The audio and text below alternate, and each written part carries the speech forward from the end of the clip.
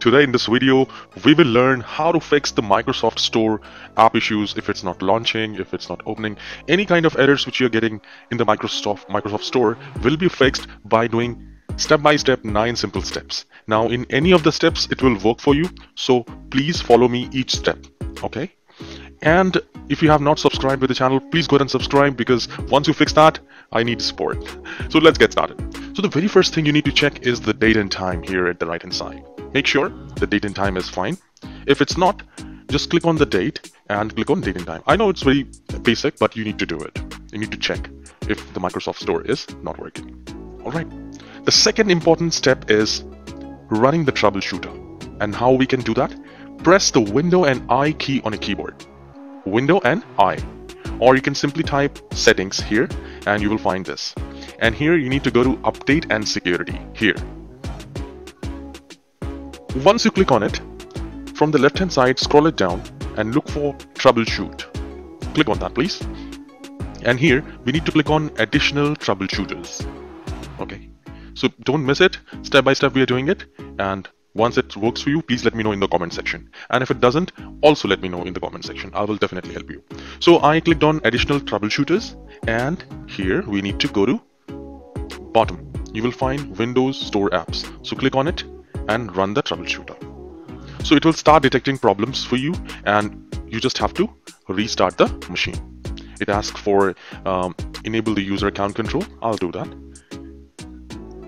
So most of the problems will get fixed by this troubleshooter, and you need to restart the machine as well. Make sure.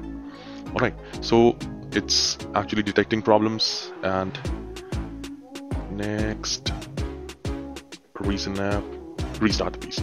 So this is the second step which we are following.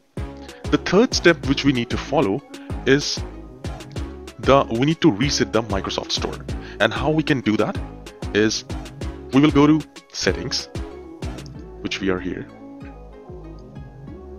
And here we need to look for in the Microsoft Store. We need to click on apps.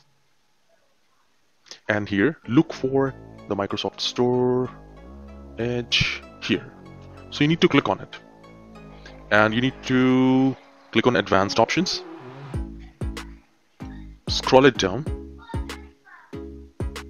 And click on reset. So this will permanently delete the app's data on this device, include your preferences and sign-in details. That's fine. Now again, in most of you guys, this will fix the problem. Once you reset it, just restart the machine. I'll tell you how we can go to this. You just need to go to settings by typing here, and then go to apps and look for the Microsoft Store.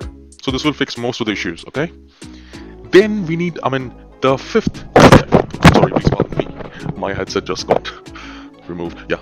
So the fifth step is clearing the store cache. All right. So by clearing the store cache, we will actually remove all the background junks from the machine. All right. So, and this is a very powerful step. In many of the cases, this will fix the problem. Okay.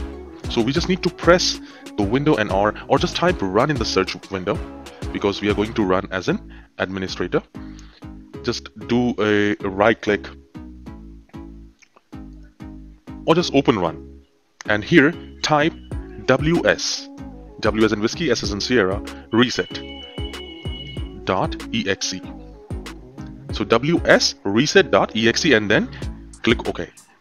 So it will open up a black screen for you. And here, just type WS reset and a blank command will open. But rest assured that it's clearing the cache. So please don't worry about it. Let it run, and again, once this window is done, see, it's automatically removing and resetting and clearing the store, the cache. So once it is done, you need to restart the machine. Or maybe it's this window will appear like this.